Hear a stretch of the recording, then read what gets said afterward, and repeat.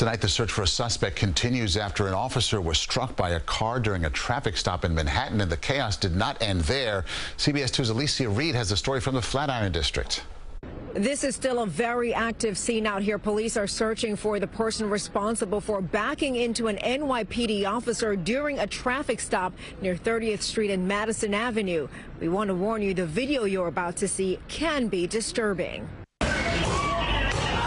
One officer can be seen bashing into the side mirror of the black sedan in question. The vehicle is surrounded by police and other vehicles. The driver tries to get away by backing up, but ends up hitting an officer. The driver then takes off down 30th Street, barreling onto the sidewalk, crashing into an outdoor eating structure, then taking off down the street before taking down a street sign and a hydrant. The vehicle eventually came to a stop near Lexington Avenue, where witnesses say the driver took off on foot and ran into a nearby building. One man who drove to the city for lunch says the suspect vehicle came to a halt next to his, and his car is now part of the crime scene. If he was like half an inch away, he would have scraped my car, probably done more damage to it. So everybody's telling me, I'm really lucky that nothing happened. Yeah, it could be worse, This is New York City.